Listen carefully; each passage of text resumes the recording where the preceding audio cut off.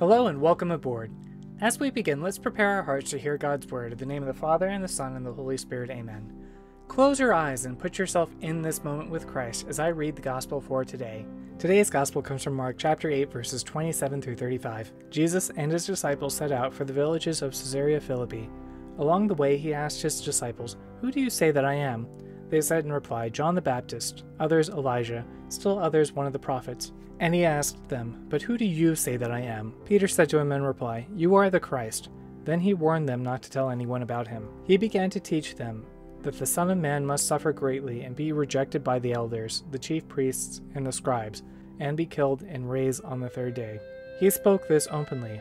Then Peter took him aside and began to rebuke him. At this he turned around and, looking at his disciples, rebuked Peter and said, "Get behind me, Satan. You are thinking not as God does, but as human beings do." He summoned the crowd with his disciples and said to them, "Whoever wishes to come after me must deny himself, take up his cross and follow me. For whoever wishes to save his life will lose it, but whoever loses his life for my sake and that of the gospel will save it." What stuck out to you about today's reading? Does today's reading tell you anything new about Jesus? How can today's reading apply to your daily life?